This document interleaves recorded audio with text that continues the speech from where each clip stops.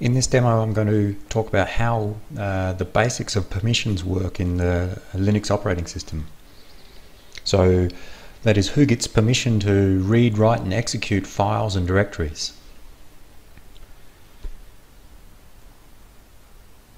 In this demo I'm initially logged in as my normal user, sgordon. So we see in the command prompt it shows us the name of the user that's currently logged in and executing the shell, in this case sgordon. The prompt also shows us the name of the computer, in this case netlab01 for this demo. And then it shows the current working directory we're in, which is our home directory, which is given by the alias, the tilde character there. So I've set up this computer to have multiple users running on the system. So we'll look at how different users can access other users' files and directories, and how the different permissions impact upon the access. ls of course lists the set of files in our directory, but to see some more information we use ls-l to give a long output. Without going through all the details of the output, if we look at the first line here, we see there are a number of columns. The first column of these 10 characters are to do with the permissions of that file or directory. So we're going to explain what they mean, those D, R, W and X. The other thing that's important, of course, to the rightmost column we have the file or directory name, and each file has an owner in terms of the user and an owner group. So this column here, the third column, shows the owner of that file or directory, the user that's the owner. In this case sgordon is the owner, me. The next column shows the group owner. So we have two different levels so far. We have users and groups, where users can be part of groups, in fact can be part of one primary group and multiple other groups. So a user can be part of many groups in the system. How to set up the users and the groups and the membership of groups is another topic. We won't go through that in this demo. So from the first line we see that there's this file or directory CSS322 owned by the user sgordon and by the group CSS322. And we see in this set of files and directories, there are 8 of them in this current directory, all owned by the user sgordon, me, but they are owned by different groups, CSS322, faculty and ITS413. I've set up these files just for this demo to illustrate some different capabilities we have depending upon the permissions. The thing we want to look at is this first column and what all those different characters mean. And I've summarized that in the permissions file here. There are 10 characters there. The first character indicates whether this is a file or a directory. If the D is there, then it's a directory, and if there's no D there, that is the directory option is not set, you see a dash, then it means it's a file. So we can see in this set of 8 files there are 4 directories and 4 files. In the terminal here it gives us some color-coded output as well. We see the blue ones are the directories, so the directories are color-coded blue in this case. But in some cases you will not see that color coding. So looking at the first character in the permissions, you'll know whether it's a file or a directory.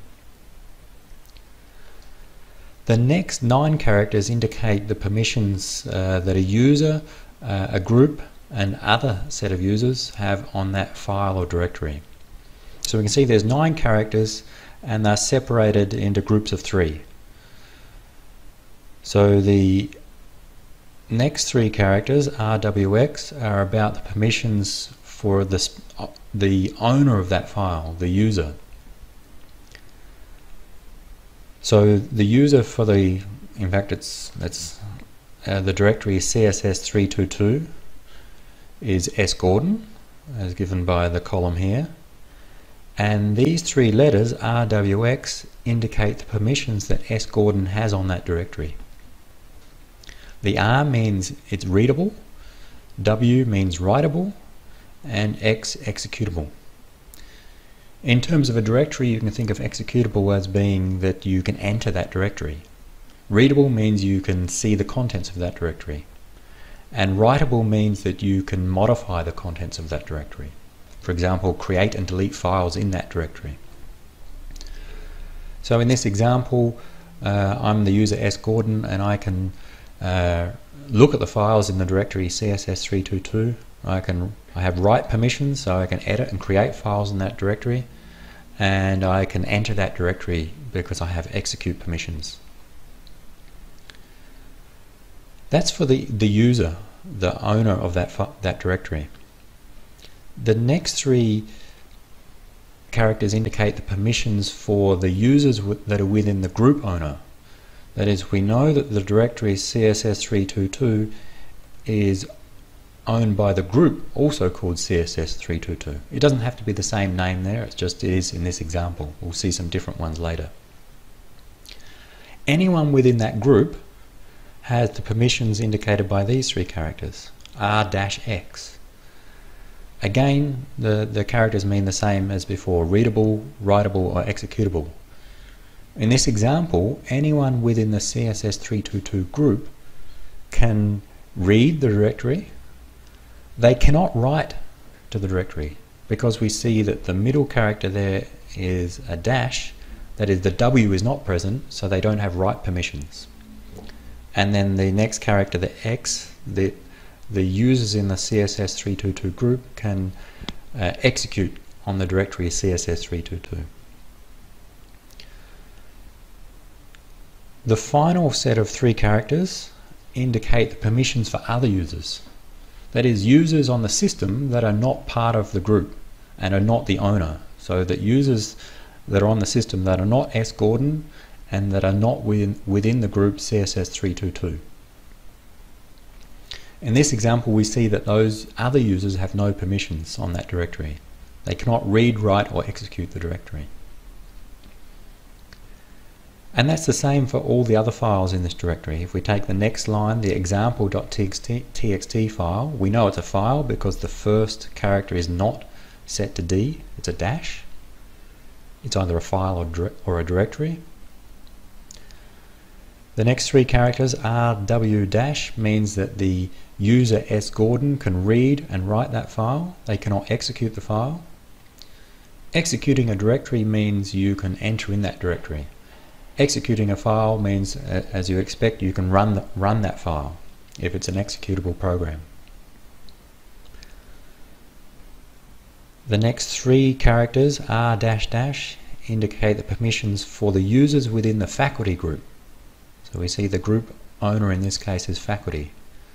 So anyone within that group can read the file, but as opposed to the S. Gordon user, they cannot write that file. Writing the file means editing the file and deleting the file. And then other users on the system that are not S. Gordon and that are not within the faculty group, also have read permissions on that file. They don't have write or execute permissions. So in summary, we can distinguish between a file or a directory using the first character here, the D, indicates that this is a directory. The dash, that is the D, the directory option is not set, indicates it's a file. Then we classify into the user, the group, and other users, where each set has three different levels of permissions, read, write, or execute. So the characters highlighted indicate the user permissions, where the user is given in the third column of the output of ls-l. The next three characters indicate the group permission, which indicate for all the users within the group indicated by the fourth column in the output, CSS322 as an example, have the permissions indicated by these three characters. And then there are other users, the users that are not the owner and are not within the group have the permissions indicated by the last 3 characters. In this example, they have no permissions. In the next demo, we'll give some examples where different users view and try to execute, read and write to different files.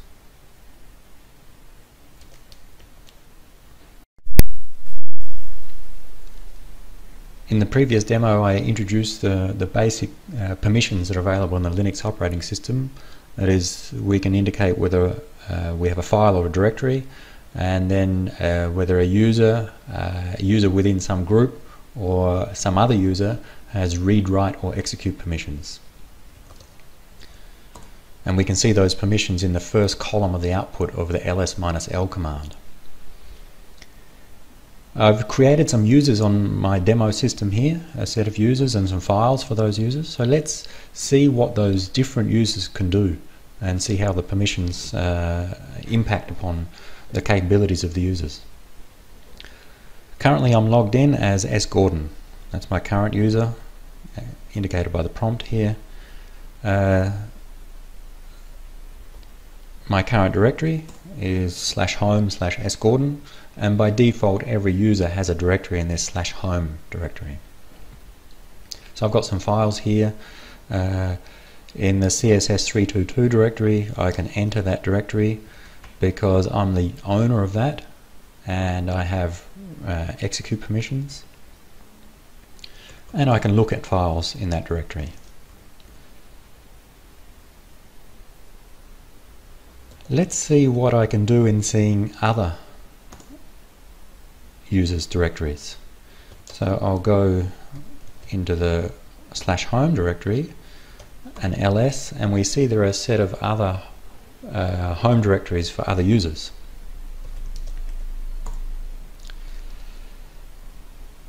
So this is some example users that have been created on the system, and that's their home directories.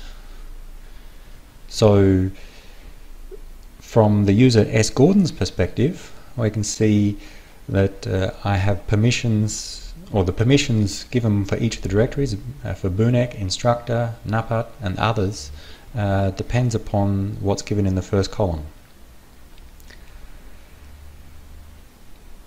First, let's see what groups I am part of. Who am I shows my username. That's simple. So I am user S. Gordon. More detailed information of who am I is using my identity. If I run the command ID, I can see that my user ID, UID here, is S. Gordon. In fact, the username is identified by a unique number. So in fact, S. Gordon is really 1003 on the system, user 1003. So that's the user. Also I have a group ID, my primary group. And in this case, my primary group is set up to be faculty, or group 1007. But a user can be part of multiple groups. So you have a primary group and additional groups. So in this case, I'm set up to be part of the group CSS322, ITS413, and I've also in the as listed here, my primary group, the faculty group. So the user S. Gordon is in 3 groups on the system.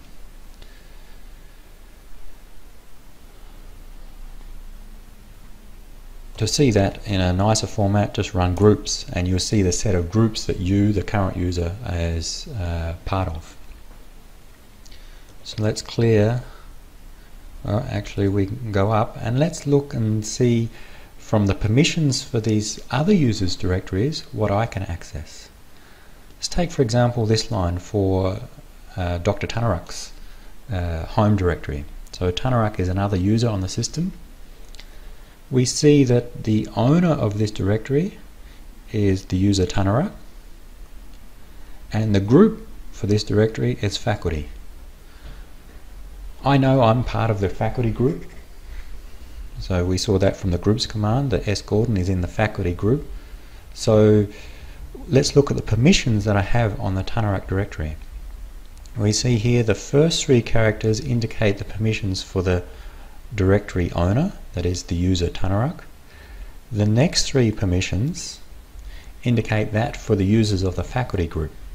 And we see they're all dash. That is, the users of the faculty group have no permissions on the Tunarak directory. That is, I cannot read, write or execute. Let's test that. I'll see if I can cd into that directory. That is, into Tunarak's home directory. Permission denied. I don't have execute permission on, or the faculty users do not have execute permission on the Tunarak directory. Can I ls? No. So I cannot see inside the Dr. Tunarak's home directory. Even though I'm a member of the faculty group members do not have any permissions on that directory. Also, other users do not have permissions on that directory. So that means I cannot access his home directory. What about other users? Well, we see I can access their directories. The user Bunek, I can cd into that directory. We see, although I'm not part of the students group, I am another user, and we see for the directory here, other users have read and execute permission. So if I try and cd into that directory, yes, I can. And if I run ls, I can see the contents of that directory. So I can access this user's home directory and see files in that. Let's see what some other users can do.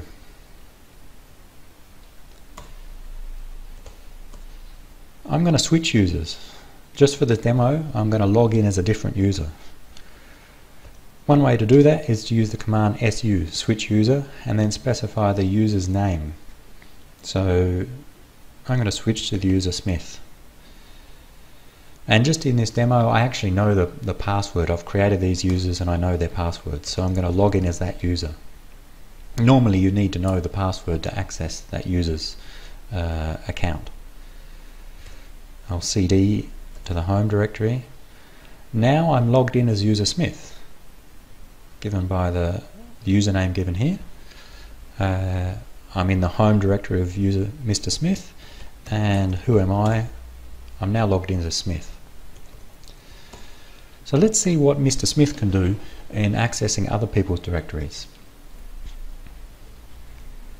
First, what groups is Mr. Smith part of? He's part of the students group and the ITS 413 group. We're currently in /home/Smith. There are no files in his home directory. Let's see if he can access S. Gordon's home directory. Yes. Why? Because if we see the S. Gordon directory owned by user S. Gordon, group faculty, Mr. Smith is in the students and the ITS 413 group, so he's not within the faculty group, he's not the user owner S. Gordon, he's one of the other users, and the permissions for other users is that they can read and execute that directory. That is, they can see the contents of the directory and they can change into the directory, that is, execute. So Mr. Smith is currently in the directory of S. Gordon. He can see the contents of the directory. Can he see the contents of file secrets? Well, we look at the permissions. It's owned by S. Gordon. The permissions for S. Gordon do not matter for Mr. Smith. He's not S. Gordon. The group is faculty. Mr. Smith is not in the faculty group. So from the perspective of the file secrets.txt, Mr. Smith is one of the other users. And the permissions for other users is that there are no permissions. That is, they cannot read, write or execute on that file. Let's test that. Can we show the output of secrets using cat? No, permissions denied. Can we, as Mr. Smith, delete secrets using rm? It prompts us, do you want to remove a write protected file? Let's try yes. Permission denied still. That is, we cannot delete the file. So we cannot read the file, we cannot delete the file. Can we modify the file? If we open it in a text editor, we see down the bottom that Nano reports permission denied, even if we change something and Control X to try and save and say yes, I cannot save it as that file. So I'll cancel. So Mr. Smith doesn't have permissions to view, edit or execute that file.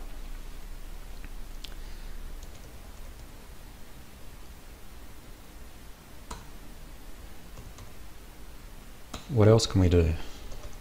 As Mr. Smith in S. Gordon's home directory, we see another file called print message. We see it's green. Why is it green? Because this file has execute permissions. It's actually a program that we can execute. And again, we look at what other users can do, because from the perspective of this file, Mr. Smith is another user. He has read permissions and execute permissions. How do we execute it? We specify that we're in the current directory, the file or the program name, and I know that how this program works, we supply some message and it should print the message on the screen. So yes, Mr. Smith can execute the program print message. He can also look at the contents of that file. It's just a script in this case, a very simple script that echoes whatever we pass in as an input to the screen.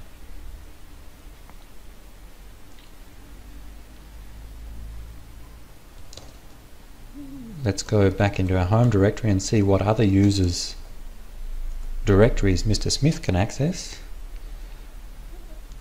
We see we can execute on the bootneck directory, so cd into that directory as Mr. Smith, and ls-l, see any files in there. So Mr. Smith can access bootneck's directory. Can he see the file myassignment.txt? He can see that the file exists. Can he see the contents of the file? Again, as a reminder, Mr. Smith is part of the group, is a member of the group students and ITS 413. The file myassignment.txt is owned by Mr. Bootneck, and the group owner is students, which Mr. Smith is a member of. But we see the permission for students group members, there are no permissions. So we cannot read the file, permission denied. So we can see the file name, but we cannot see the contents of that file. We can see the file name because the directory /home/bootneck has read and execute permissions for the students users.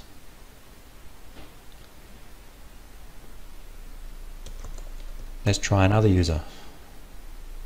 I'll switch to a different user, in this case Tanya Torn. Switch user, Tanya Torn, and I know her password, but I typed it wrong. I typed the wrong password in that case. I'll try again. Okay. CD. Its current directory is /home/TanyaTorn. Who am I?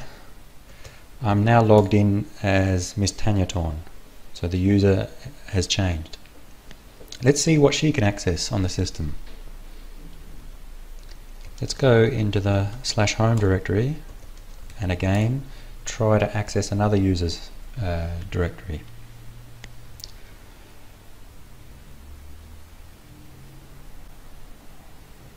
Let's see what we can access in S. Gordon's directory.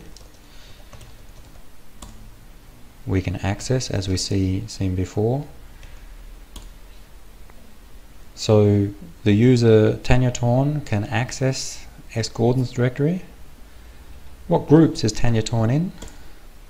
She's in the students group and the ITS 413 group. Can she access the directory CSS322? Try. try to cd into CSS322 as Tanyaton, and we find she cannot access because permission is denied, because for that directory you need to be part of the CSS322 group to read or execute them on the directory. Miss Tanyaton's only members of the students and ITS413 group, as shown by the output of the groups command. So she cannot access the directory CSS322. But she should be able to access the directory ITS413 because the group owner is group ITS413, which has read and execute permissions on that directory, and Miss Tanyaton is a member of the ITS413 group. So let's try. We can cd in and we can ls. We can see the contents of, we can see the list of files and directories in there, and we can see the contents of the files because again we have read permissions for the members of the ITS413 group, which Tanyaton is. We see there's a subdirectory for students. Let's look at the permissions again. The for students subdirectory has permissions read, write and execute RWX for the users in the ITS413 group, which Tanyaton is. That means, of course, we can execute and cd into that directory. There's nothing in the directory at the moment. Because we have write permissions on the directory, that is, the members of the ITS413 group have write permissions on this for students directory, it means that they can modify the contents of the directory. Let's try and create a file.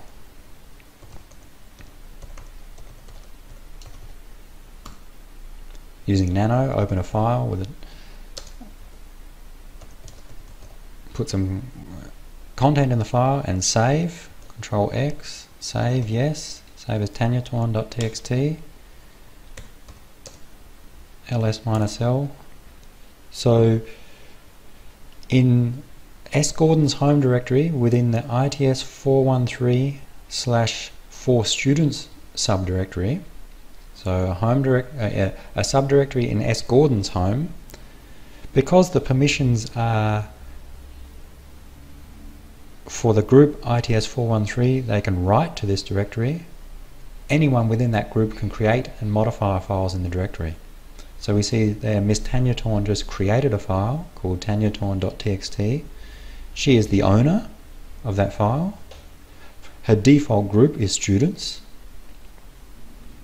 and the default permissions created for that file show that others can read, group members can read, and Miss Tanyaton can read and write the file. So we can give other users permissions to create files in other users' directories. Let's try one more example. Let's go back to the home directory, and we're currently logged in as Miss Tanyaton, and let's enter Mr. Napat's directory, which we see student users have read, write and execute permissions as. Other users have just read and execute permissions.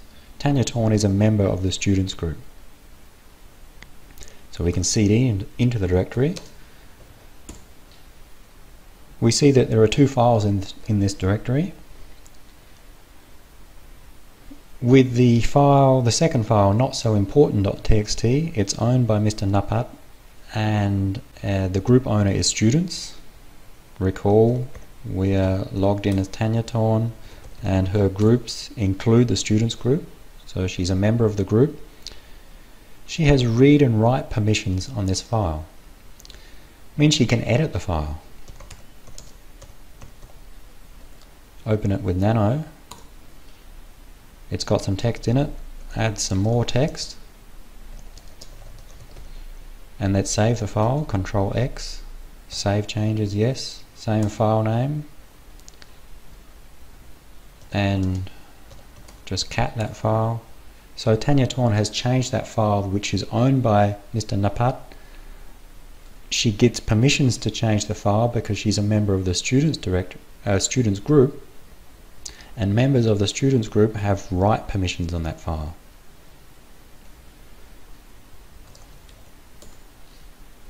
Write permissions also means you can delete the file. So as Tanya Torn will try and delete the file not so important.txt with rm, and it's gone. So even though the user Mr. Napat created the file, another user had permission to delete the file. What about the remaining file? Don't delete this.txt. Can Tanya Torn modify or delete that file? Let's see if we can open it in a text editor. We opened the file with Nano, and Nano reports an error saying we cannot read the file, we have permission denied. Why? Tanya Torn, although they are a member of the students group, we see the permissions. There are no permissions for the student group members to access that file. They cannot read or modify the file. Can we delete the file as Tanya Torn? Yes or no? Gives us a warning. Do you really want to remove this write protected file? Let's try yes. I want to delete it. No problem. The file is gone. So Tanya Torn could not view the contents of that file, but was able to delete the file. Why is that? Let's go back and check why. The directory, the home directory for Mr. Napat, owner Mr. Napat, group owner students, Tanya Torn was a member of students. The permissions for students were RWX. That is, users who are part of the students group can have the write permission on the directory /home/Napat. Write permission on a directory means that you can change the contents of that directory, including creating files and deleting files.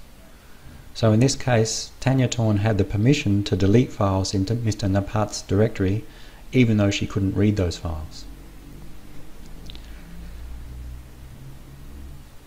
So that demonstrates some different examples of how permissions can be used. There are much more than what we've covered here. There are some more complex attributes that you can give to permissions, and it becomes complex in how you combine those 9 different conditions, 3 different types of users, the user, the group, and the other users, and the permissions of read, write, and execute. Try and explore to see what you can do on shared operating systems and accessing other people's files, and how you can give other people access to your files.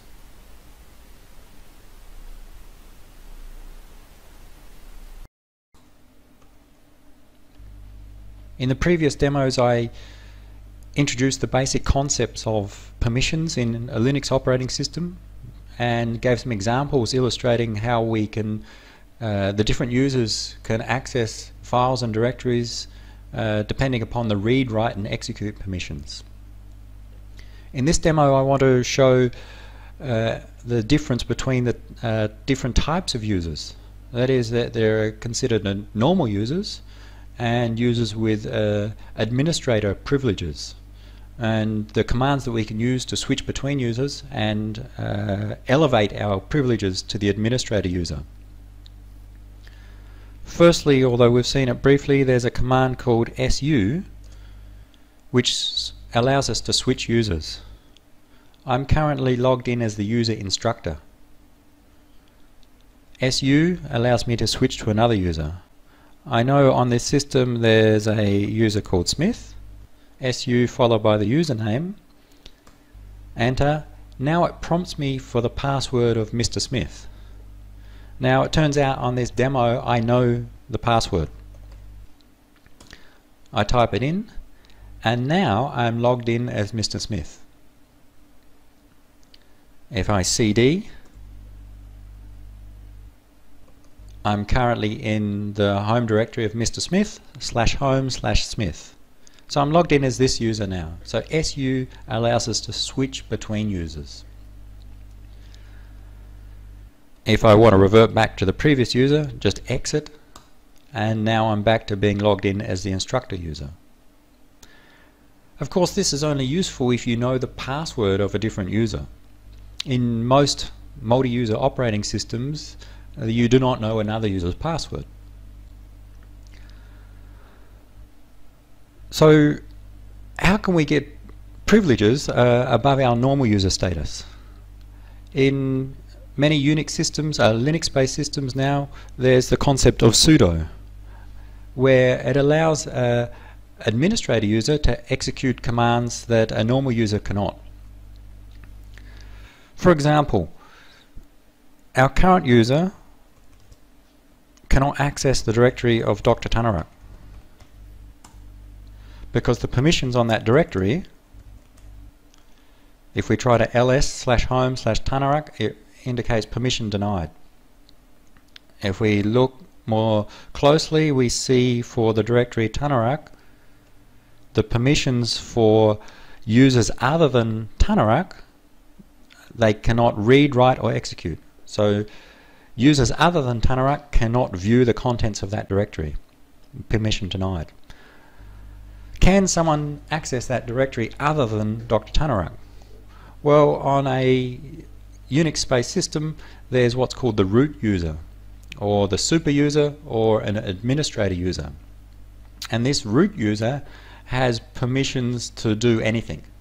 They can view, edit and execute any files or directories on the file system. So what we'd like to do is to elevate our privileges for the current user, the instructor, to the root user or the super user. And the common way to do that is to, if you have permissions, use the command sudo super user do. That is, we want to execute a command, in this case ls/home/Tanarak. Previously we didn't have the permissions to view that directory.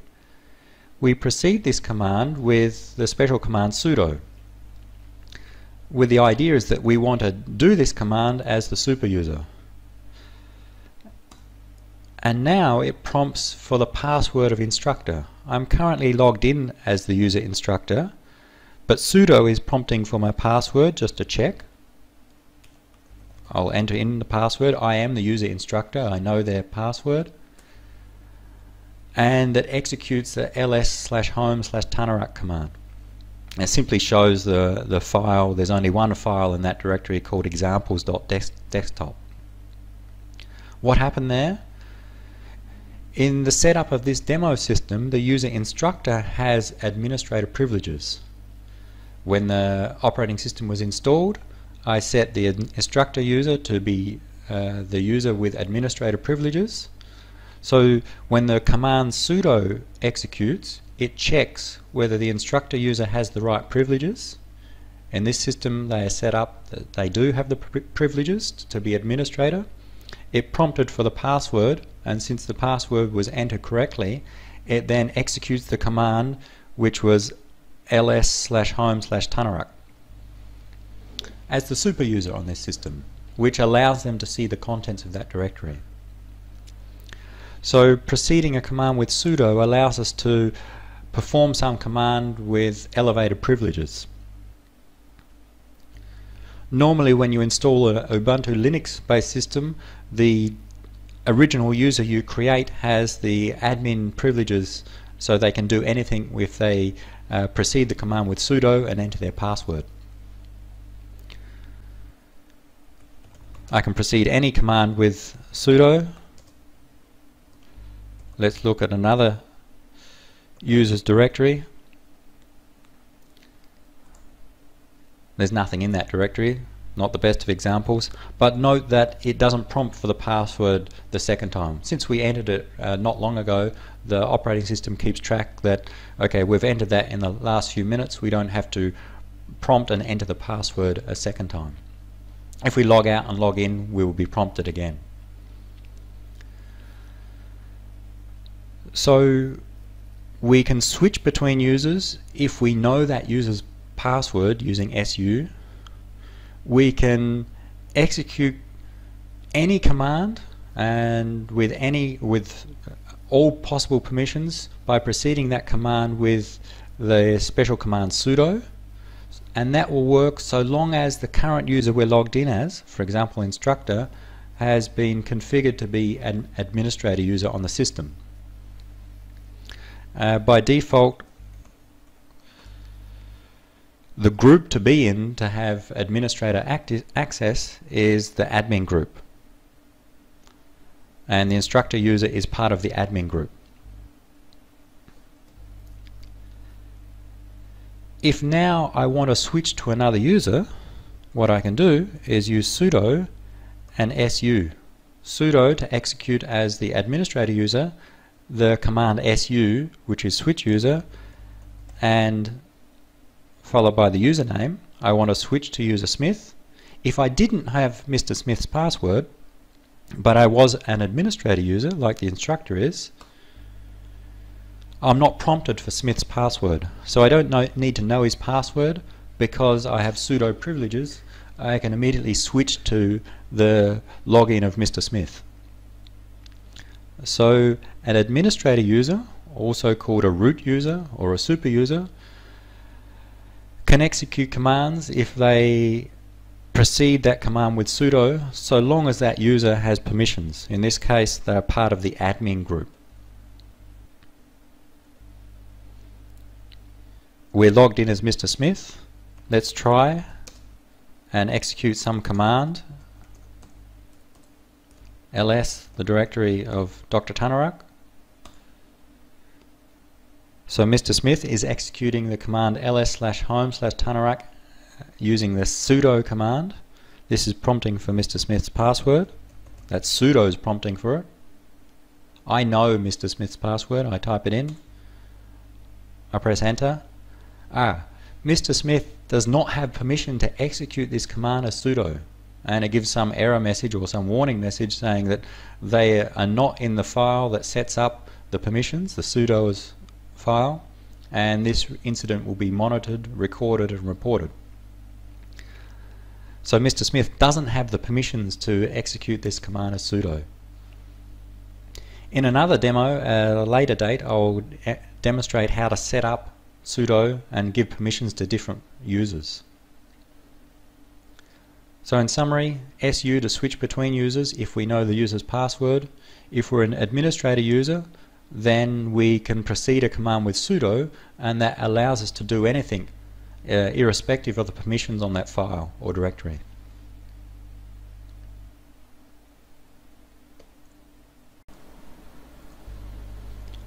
We've seen the basics of permissions in a Unix-based operating system in a previous demo, where we saw that files and directories have read, write and execute permissions, and those permissions can be set for the user owner, the group owner, or other users.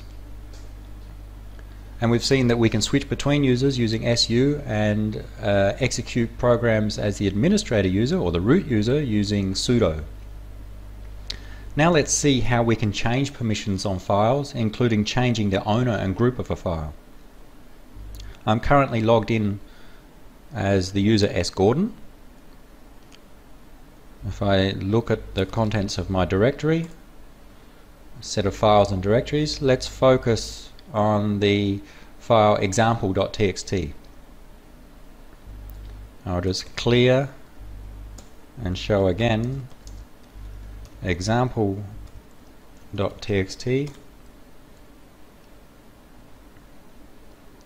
The permissions for the user owner, which is S. Gordon, the current user I'm logged in as, are read the file, write the file, but not execute permissions.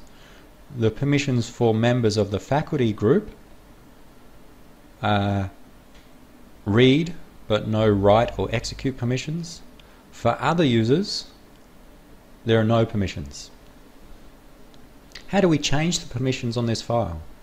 we use the program chmod, where we specify for what set of users we want to change the permissions for. They can be for the current user owner, the group owner, other users, or for all users. And we specify what we want to do. We want to add a permission or revoke or minus a permission, and what specific permission we want to apply, read, write, or execute. For example, let's say I want to add the permission for other users to read the file example.txt. Currently other users have no permissions. I want to add the read permission for other users. So in chmod, for other users I'll use O, add the permission plus read permissions R, followed by the file name,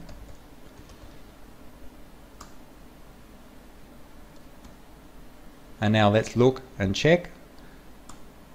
We see we've gone from no permissions for the file.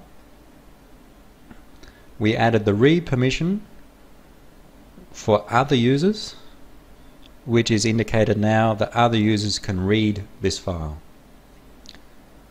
And we can use different combinations of the read, write, execute permissions, of adding and revoking permissions, plus and minus, for users, groups, other users, and all users. Let's try some more examples. Let's add write permissions to the file for members of the faculty group. So the group owner is the faculty group, currently has read permissions only. Let's add write permissions by specifying we want to modify them for the group, G, plus add the permissions, W for write. On our file example.txt, let's check the permissions. We see now for the group user we have write permissions. We can subtract those permissions. Let's subtract or revoke the permissions that I just gave to the group users, the write permissions, and also revoke the write permissions for the group users, and let's also revoke the read permissions. So the group users can no longer read nor write the file example.txt, and at the same time let's revoke the read permissions for other users.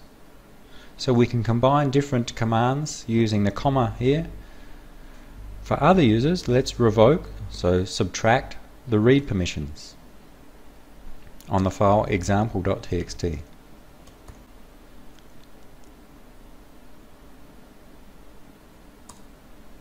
And let's check.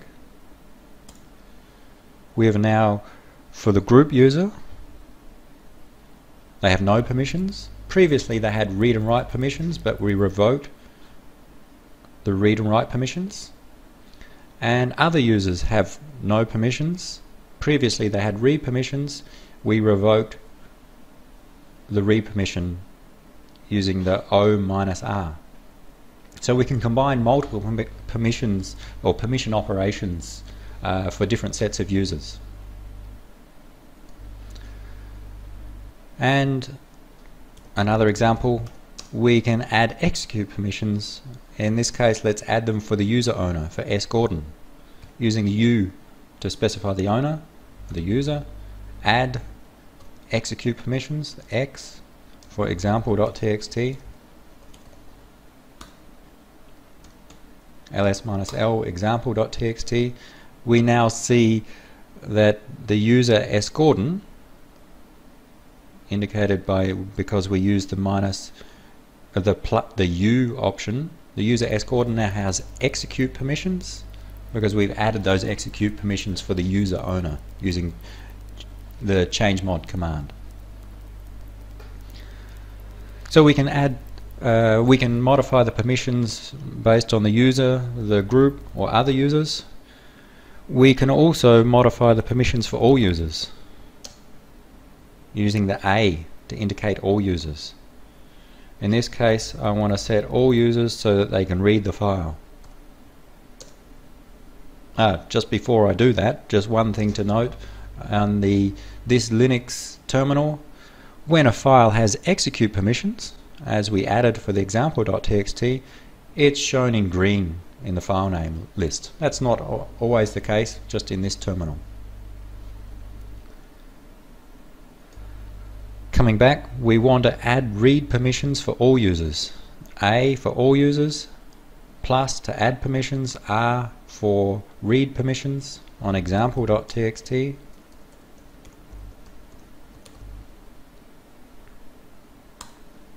Let's check. And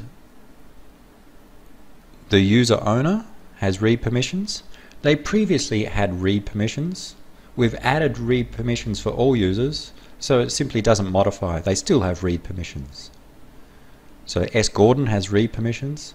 The group members have read permissions, and other users also have read permissions.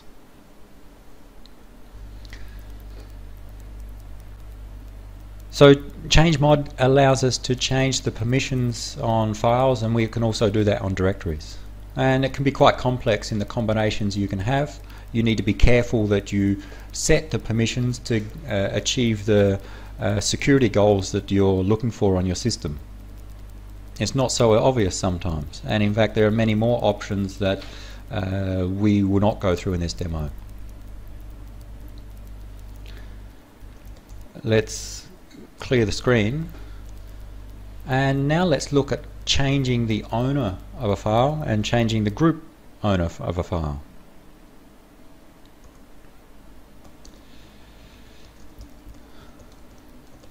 Our file example.txt is owned by the user S. Gordon, and the group owner, or the primary group associated with this file, is the faculty group.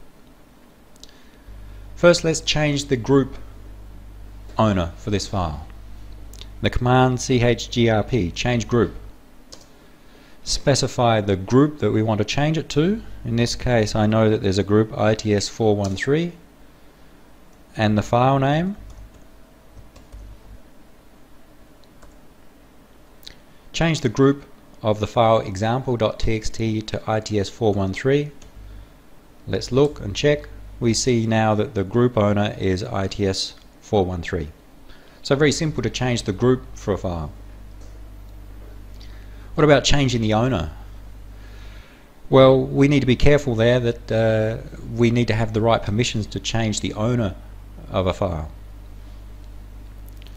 I'm going to switch to the instructor user for this demo, because I know that the instructor user has administrator access on this system. I know their password. That is, as the instructor user, I can execute commands using sudo. Let's look at the files. I'm logged in now as the instructor user.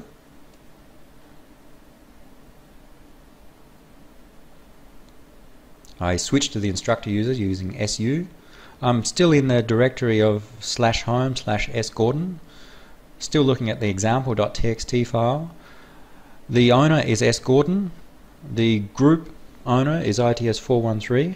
Let's change the owner to someone else. And because I'm not the owner, I will proceed this with sudo, because I need administrator access or root privileges to perform this operation. So sudo, and to change an owner, use chown, change owner.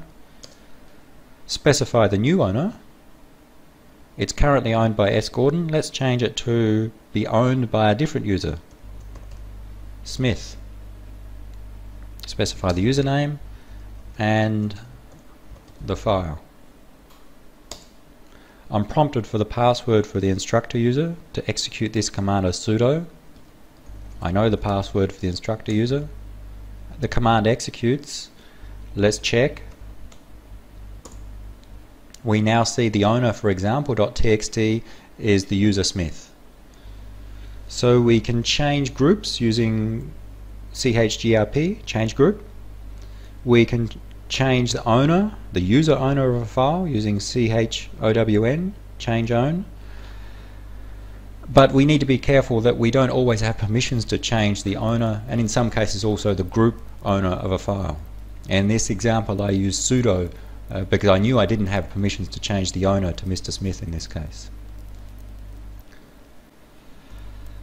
In fact, it turns out you can use the command chown to change both the owner and the group. So we don't need to use change group. We can combine, and let's change the owner of the file example.txt back to S. Gordon, from Smith back to S. Gordon, and let's change the group back to faculty. Currently owned by Smith, group ITS413. I want to change it back to the original, which was S. Gordon, group, faculty. And we can do all that with one command using chown. S. Gordon, and we specify the group followed by a dot. Sorry, followed by a colon. And the group that we want. So now I'm changing two things, the user owner and the group owner for this file.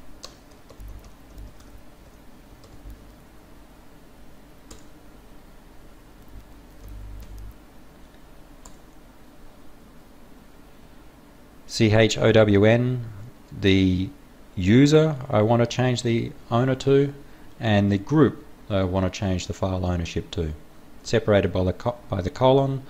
And now we see that we have back to our original user S. Gordon and the original group faculty.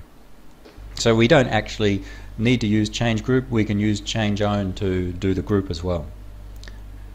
Look in the man page for those commands to see the different options they have and the different ways that you can combine the user and the group in chown.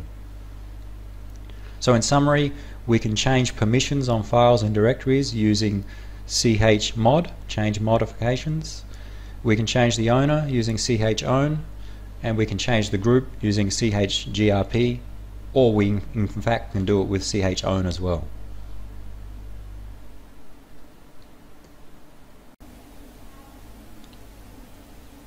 In previous demos we've seen how permissions work in a Linux operating system. In this demo we're going to look at how the users are created on a multi-user operating system in Linux. How do we create users, delete users, and where the information about the users are stored. I'm currently logged in as the instructor user, which has administrator access on this computer. They have sudo privileges, means they can execute any command if I proceed it with sudo. In previous demos we've seen there are a set of users and their home directories are under the /home directory. The user S. Gordon, Nupat, Mr. Smith, and so on. How are those users created, or how could we create a new user on the command line? We'll see how that works. But first, where is the information about these users stored? In the /etc directory there are several files that store information about the username, their login details, home directory, and password. The first file, which we'll take a look at, is in the etc directory, and it's called passwd, short for password. If I run cat to look at the contents, we see each line has a user and some details about that user. Many of these users have been automatically created by the operating system when it was installed, the first set here. But towards the bottom we can see some of the users that we recognize from before. S. Gordon is one user, there's the username, and the other users that have been created on this example system.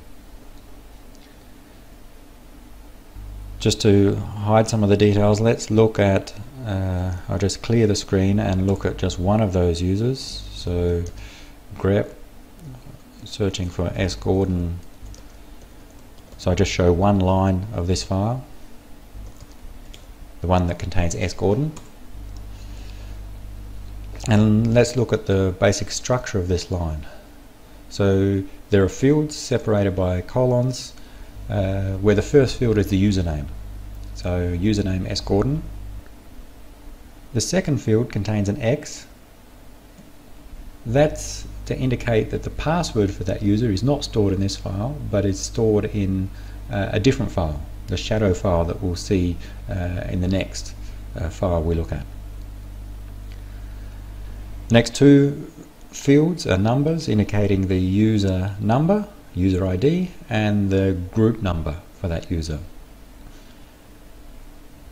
And then there's some information about the user, including their full name, and some information that you can set about the user, including their office number, their work and home telephone numbers, and some other details. So that's what these four values here, they're just when I created the user S. Gordon in this demo system, gave these dummy values, for example 1, 2, 3, 4. We'll see shortly how we edit those values when we create a user. The next field is the home directory of the user, /home/sgordon. By default, when we create a user, the home directory will be their username in the /home directory. The final field is the shell that's used by the user when they log in.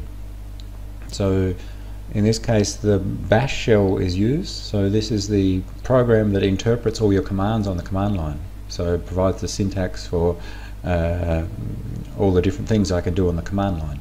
There are different shells. Bash is the default shell that's used in the Ubuntu Linux operating system. So that's about the user, S. Gordon. So when I log in, I supply my username, and I also supply the password, and the operating system checks whether my username and password match what's stored here. Well, we can see this, the username stored here, but where is the password?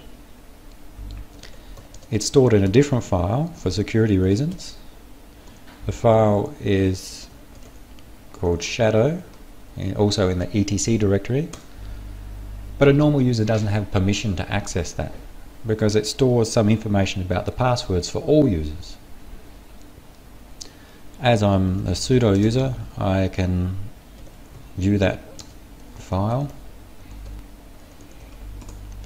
I need to supply my password to view the file, and it's a file which contains information for each of the users that we saw in the passwd file, and information about some of their passwords. Again, so we can see the instructor user, S. Gordon, and some of our other users, as well as some of those users which were created by the operating system. They don't have passwords, that is, they don't have a password to log on, and that's why we see a star here. Let's again clear and look at just one of those entries. Sudo grep for S. Gordon, and look at the structure of that entry. Again, our fields are separated by colons. The first field is the username, so that must match the one in the passwd file. The next field, which is this long random looking set of characters, that goes up to here, is information about the password. And it's separated into three subfields, and we see them separated by $signs. The first value here, the number 6, indicates the algorithm used to store the password. So rather than storing the actual password in the file, we normally apply a hash of that password and store just the hash value. Then when someone tries to log in, they supply a hash of their password, and it compares against the hash value stored in this shadow file, and if they match, then the assumption is that the passwords match. And that's typically true if you have good hash algorithms. The number 6 here indicates what hash algorithm is used, and the number 6 represents the hash algorithm SHA, the secure hash algorithm. Other algorithms can be used, but SHA algorithms is considered secure and is used by default in a Linux operating system.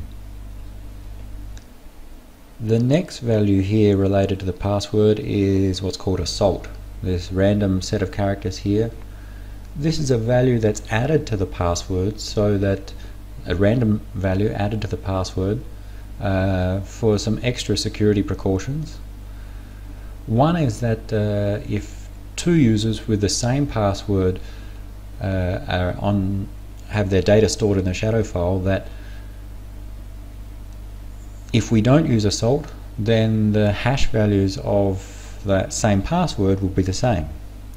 So if S. Gordon and Tanarak had the same password, just by luck, then if we didn't have a salt value, then that hash value will be the same in both files. So if S. Gordon could see the shadow file, then he would also see that Dr. Tanarak has the same password as him.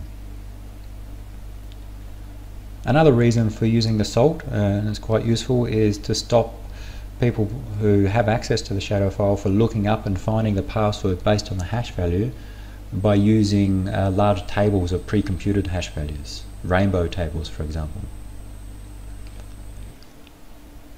The next field is the hash value itself.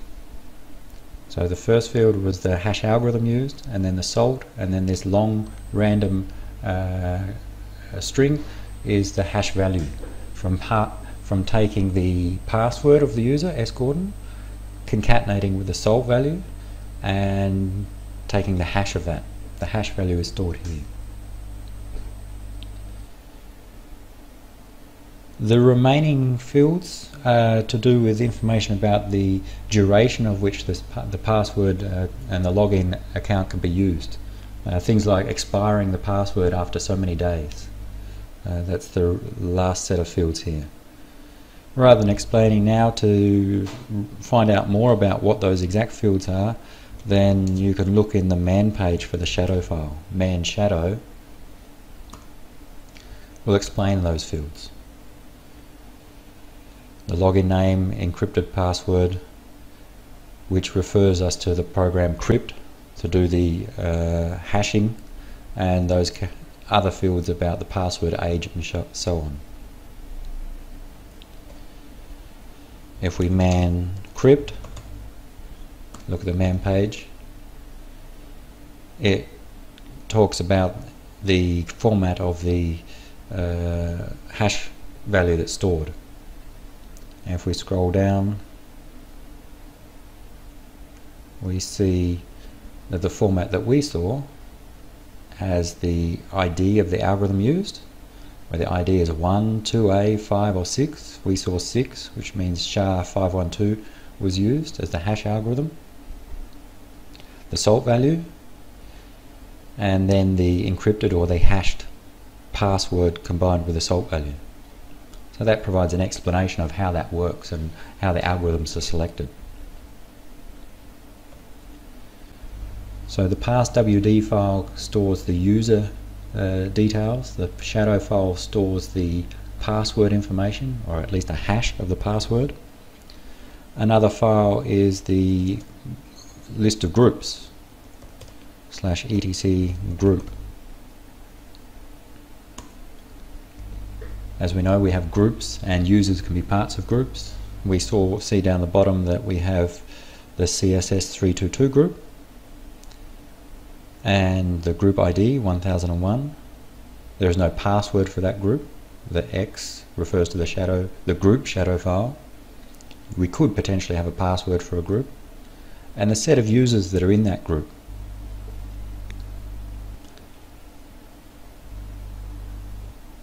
So how do we add and manage users on a Linux operating system? We could manually set those files, but it's much more convenient to use some programs that are provided to do it for us. And there's add user and delete user, or del user. Let's have a look and see how they work. To add and delete users, we need to have administrator access, so we proceed the commands with sudo. Let's add a user, and the program we'll use is simply called add user. and give a username. Let's add the user Lalita. That's the username of the new user, and it creates the user, and the group for the user by default the same as the username, creates the home directory, and then prompts for the password for this user. I can supply and select the password. We need to type it in twice to make sure we don't make a mistake.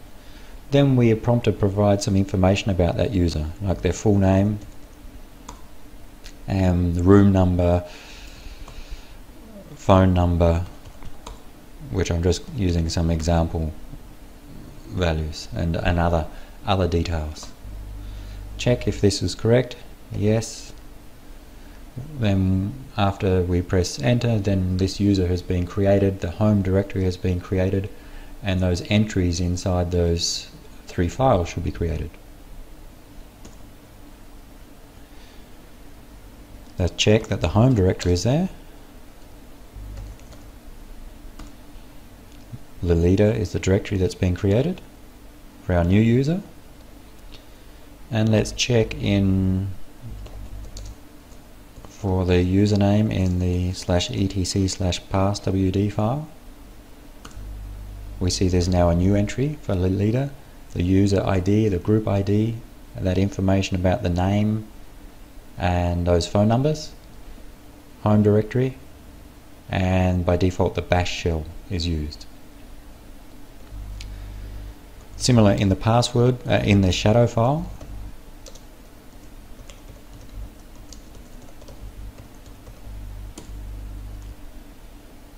We see that using the SHA-5112 hash algorithm, ID 6, a salt has been created, and the password that I entered in combined with that salt have been hashed, and the hash value is stored here.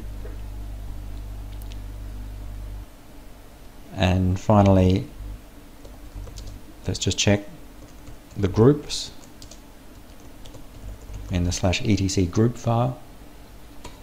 We see there's a new group called Lalita. How do we know that Lalita is part of it? Because in this group file it shows that there are no users in this group Lalita. The group ID 1006 in the passwd file indicates that Lalita's home group is the group Lalita.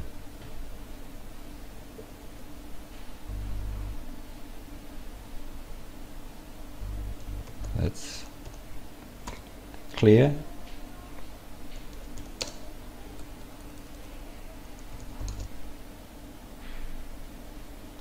Another thing we can do is add a group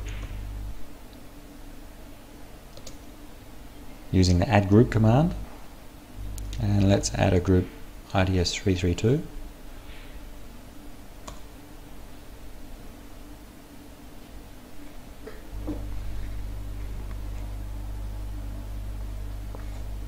A new group is added. Let's just check. In the /etc group file, the ITS332 group is added, and there are no users of that group yet.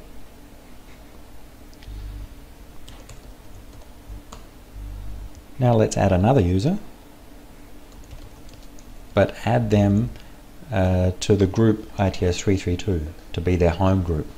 So we use the add user command again, and there are many options available. One of them is the in-group option. Instead of adding this user to their own group, that is based on their username, I'll add them directly into the group ITS332, the one we just created. And let's create the user Chanakan. So add the user called Chanakan, where their home or primary group will be ITS332.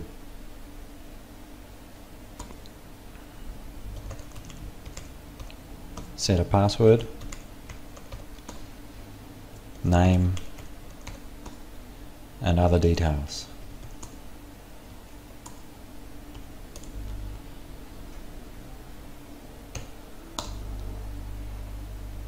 So let's just look in the home directories and see what we can see.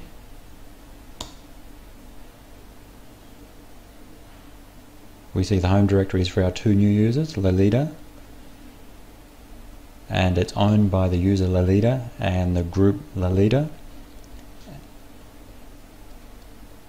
And our second new user, Chanakan, owned by the user Chanakan and the group ITS332. That was set using the in-group option when we add user.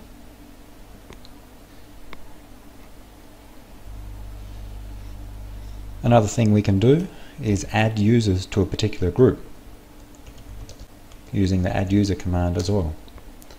And we simply give the username and the group that we want to add them to. So in this case, add the user Lalita to the group ITS332.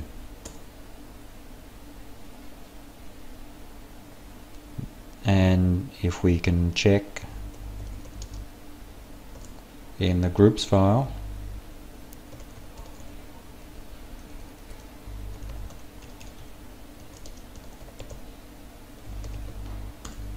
we see now the user Lalita is a member of the ITS332 group and is also still a member of her primary group, which is Lalita.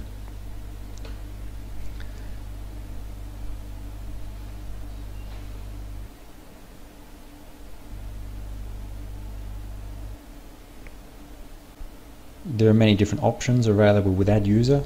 The man page gives detailed description of all the options and how add user, add group can be used.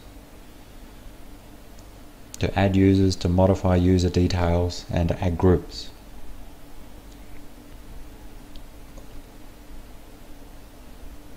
Final thing, let's remove some users.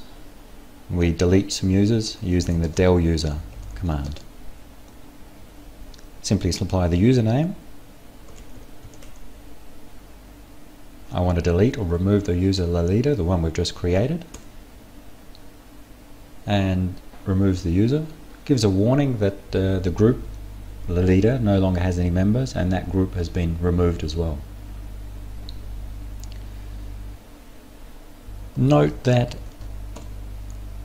without any options, the home directory of that user is not deleted, so the directory /home/Lalita still exists.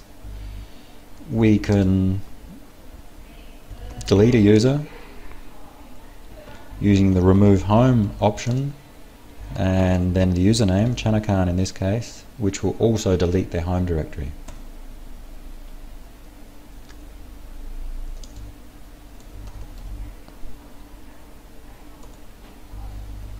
So the directory Chanakan, which existed before, has been deleted because we used the remove home option on when we deleted the user Chanakan.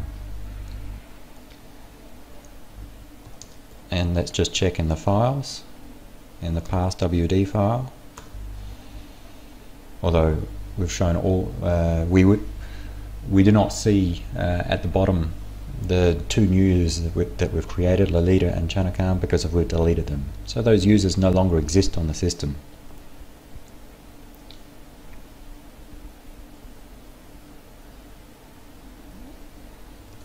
That's clear.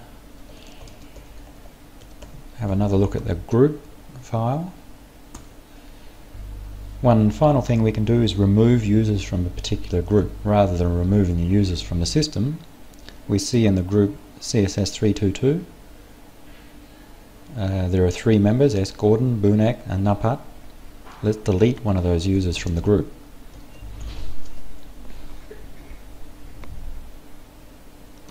The user Napat from the group CSS322. So we didn't remove the user, we removed the user from the group. So in the CSS322 group we only have 2 users now. Mr. Napat still has an account. We have not removed that user.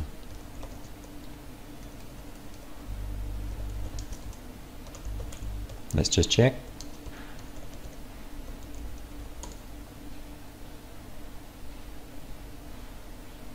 And he still exists on the system. So in summary, we can view information about the users in the /etc directory under the passwd group and shadow file, and we can add and delete users as well as groups using the commands add user, add group, del user, and many of the different options available via them.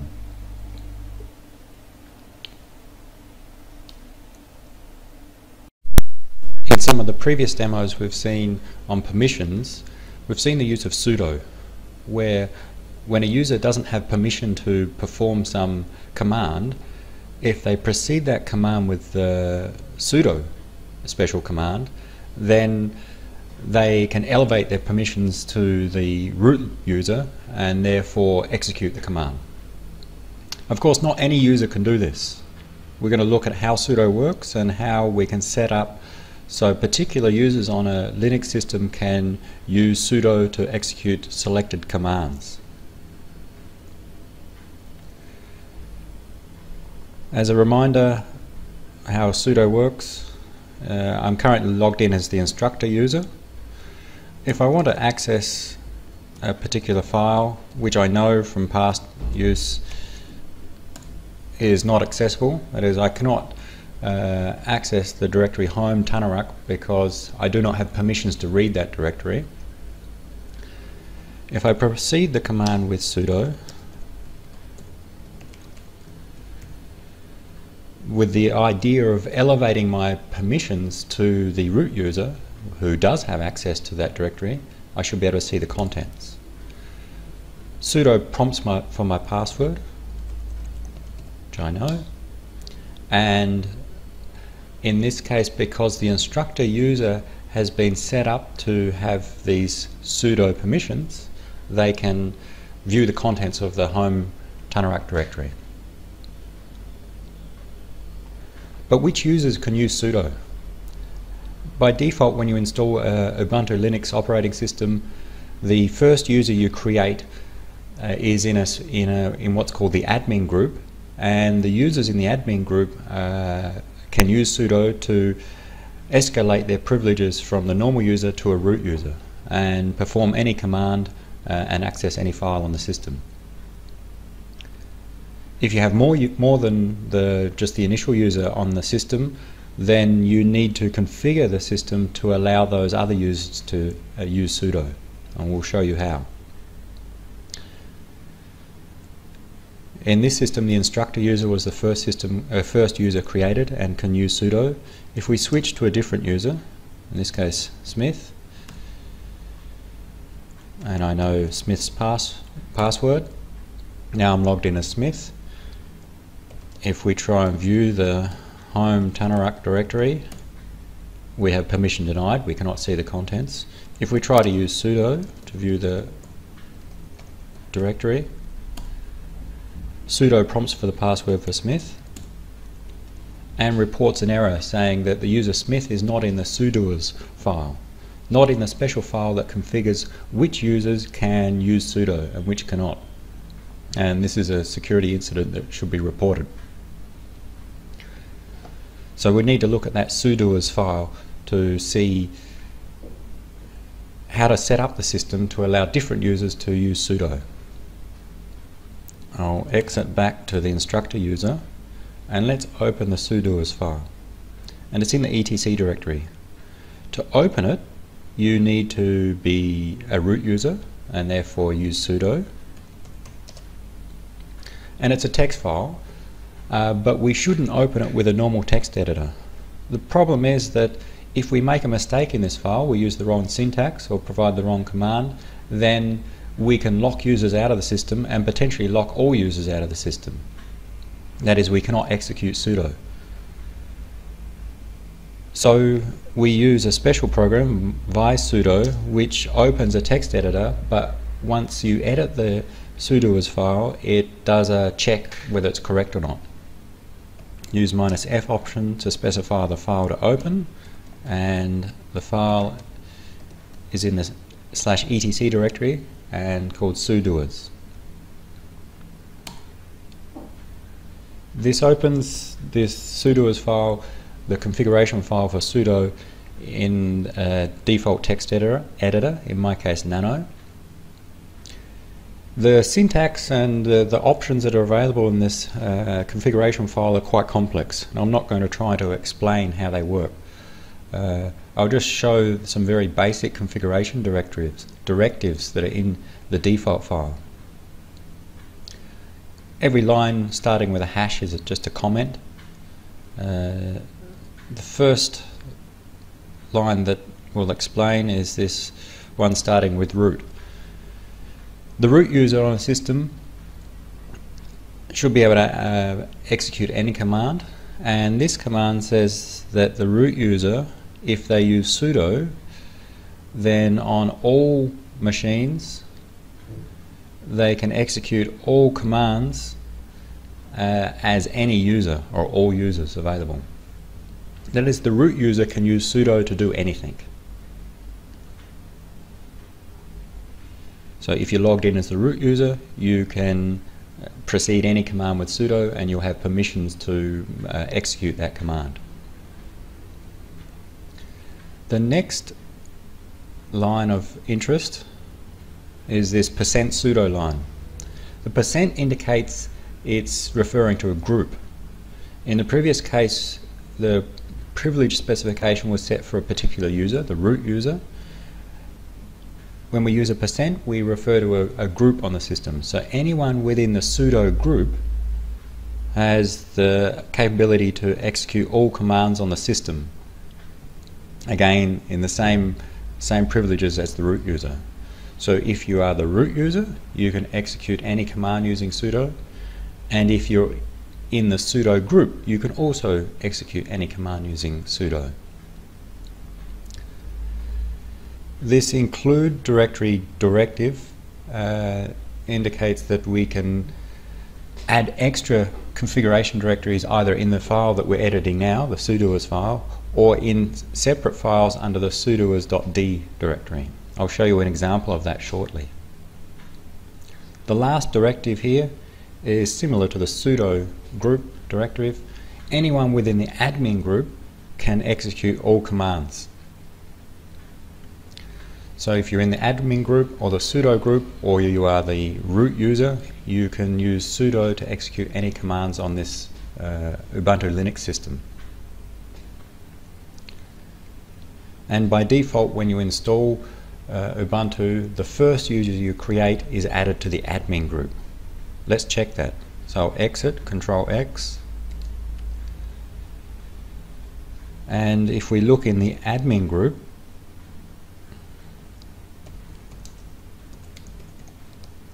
which is in the groups, and group members are in the etc group file, I'll search for admin.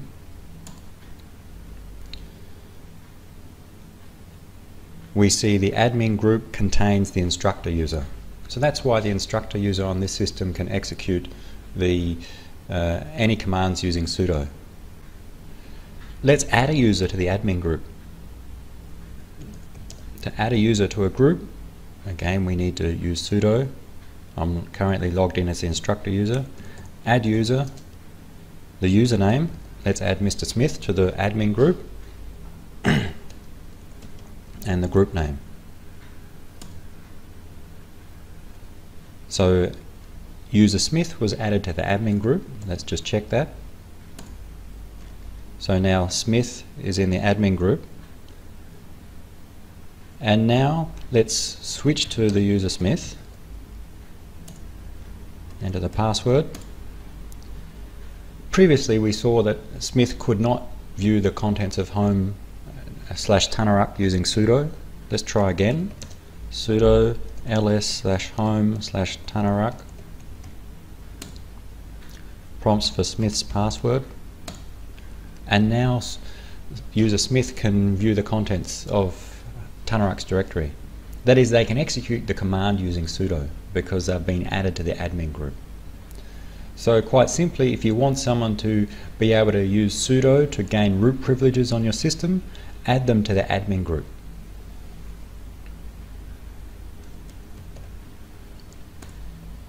I can remove a user from the admin group using the del user command,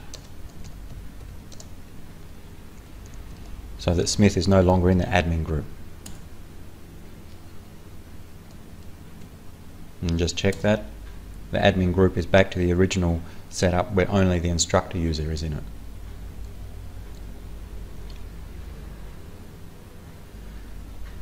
So the basics of sudo so far is that if you're the root user, in the sudo group or in the admin group, you can execute any command on the system by preceding it with sudo, and you effectively elevate yourself to the root user, the privileges of the root user. The configuration file that specifies which groups can configure which commands is in the etc directory, and it's called sudoers.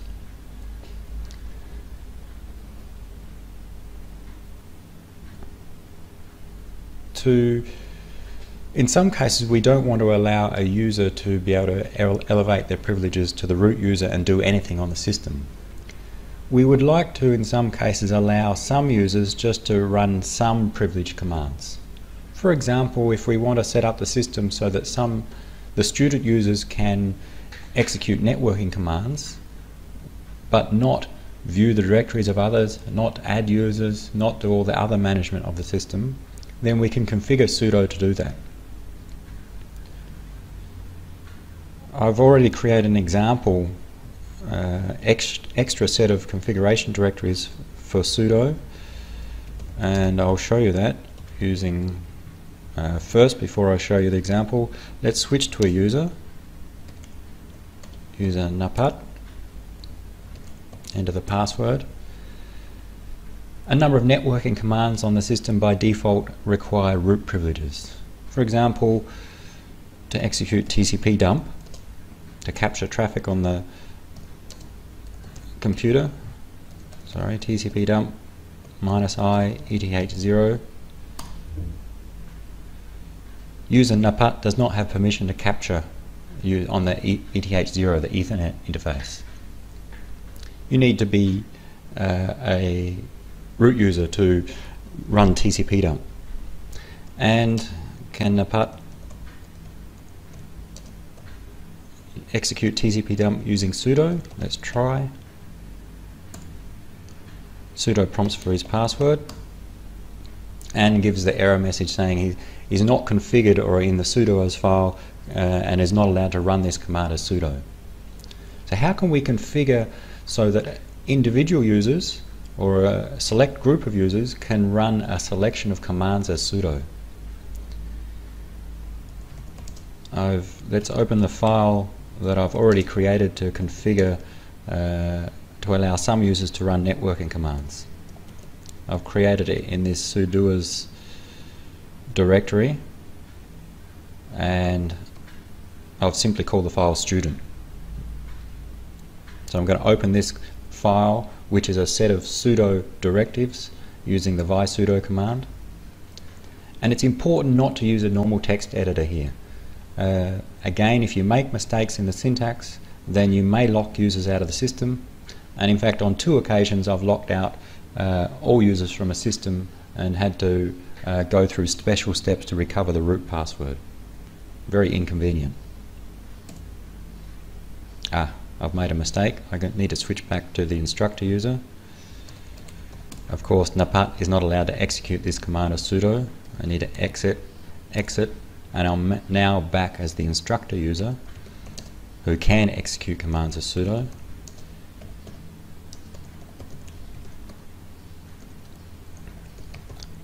Open this student file, which gives some extra sudo configuration directives. I want to allow a set of users, in particular the users in the net admin group, to run a set of commands as sudo, and those commands are related to networking. So let's just look at the line that specifies what group can execute what commands.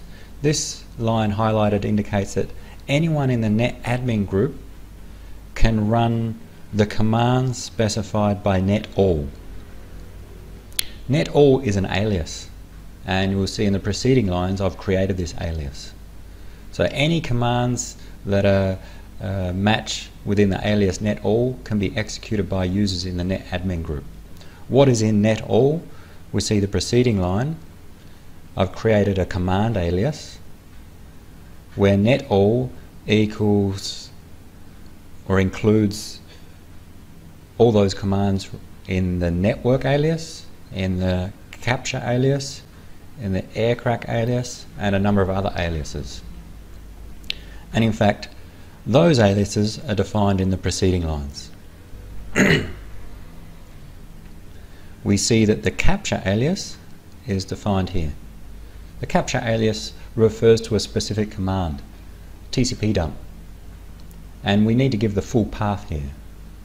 So capture will be replaced with /user/sbin/tcp dump, which is the location of the TCP dump program.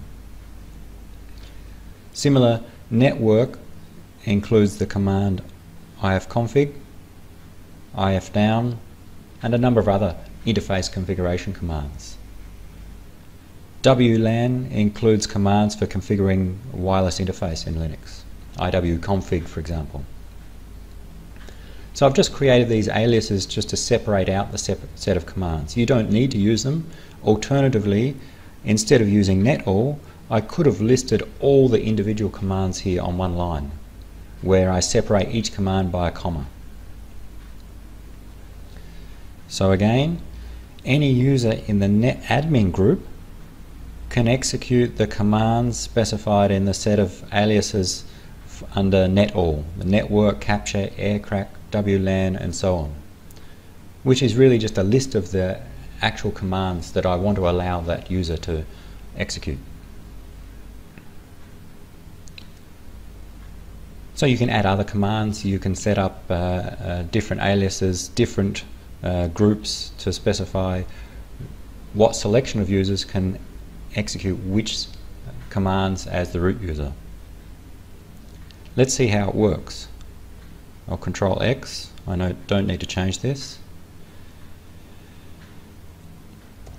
Let's look at the netadmin group. There's currently no user in the netadmin group. Let's add the user napat to the netadmin group.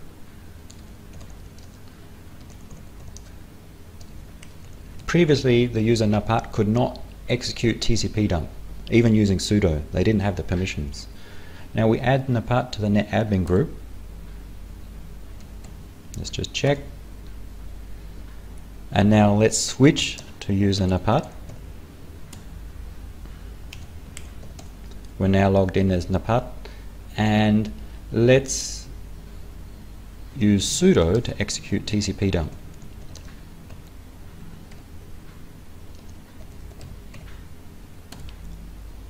Sudo prompts for his password. I've made a mistake in the command. I used -eth0 instead of just eth0. Let's try again. And now user napat can execute TCP dump. TCP dump is running and capturing packets. So we can set any user to execute the networking commands listed in that sudo configuration file if they're in the netadmin group. And let's just check finally whether napat can execute other commands as sudo, ls, the directory of home of user Tanarak, sudo ls/home/Tanarak. Not allowed to execute this command. So because the command ls is not in that list that I set up in the configuration file, user napat is not allowed to execute that as sudo. He can only execute the commands that I specified. So that's a way of allowing specific users to execute a selection of commands on the system, depending on what you want them to do. Of course, it's up to the manager of the system to select the commands and consider whether the selection of commands meets the security requirements of the system. In summary, The configuration of sudo is set up in the /etc/sudoers file, although other files can be added under the /etc/sudoers.d directory. They specify which users and which group members can execute which commands, and if a user has those privileges, then they can proceed a command with sudo to escalate their privileges so that they can execute a command that they would normally not be able to.